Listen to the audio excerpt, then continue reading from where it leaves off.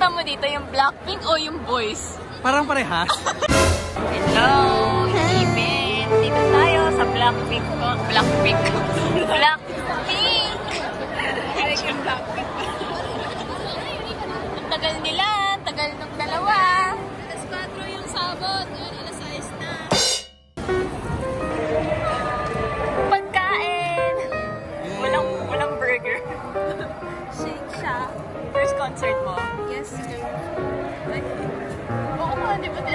First concert mo? Except Ultra, hindi kasi concert. Oh, except Ultra. Big. Ano po picture? Pa-picture tayo. Ikaw gitna namin. Bakit? Naka-pink siya, naka-blackpink ka. What's your favorite song? Of Blackpink? Yeah. I have 3. As if it's her last. Okay. Forever Young. Okay. Don't know what to do.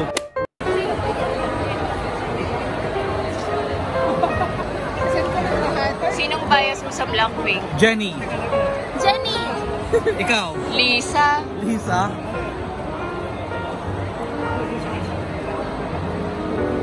So I'm texting Keru. Nasaan na kayo? Wala. Pink. Kasi Blackpink. Or Black accept. Bombaya. Anong message mo kay Lakero? Wala pa sila tsaka kay Ate Sam?